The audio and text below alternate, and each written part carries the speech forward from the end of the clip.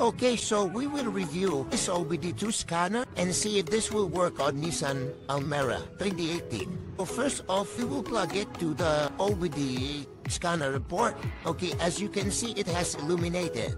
We will open the application, Stork OBD check. Let's click that. And then we will open the Bluetooth and search for OBD2. I think it has already connected. Go back to the port and then port code.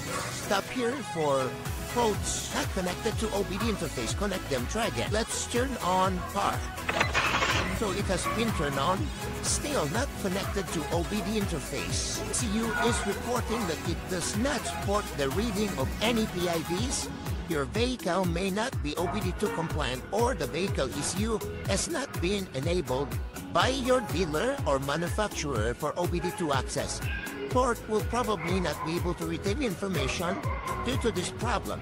That only means that OBD scanner is not compatible with a Nissan Almera. We have just wasted our money to buy this scanner, and I thought it would work, but hasn't. So it is cheap. The price is 100 something. I forgot how much is the exact amount, but it is cheaper. And then I downloaded the app. Worth 217 pesos, but still, my money has come to nothing. I would rate this with the scanner 0 out of 10.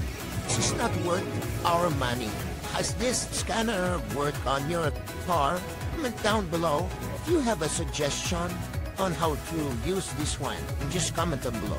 For more videos related to this content, subscribe, click the notification bell icon, click on the like if you like this video. See you on the next one. Bye-bye.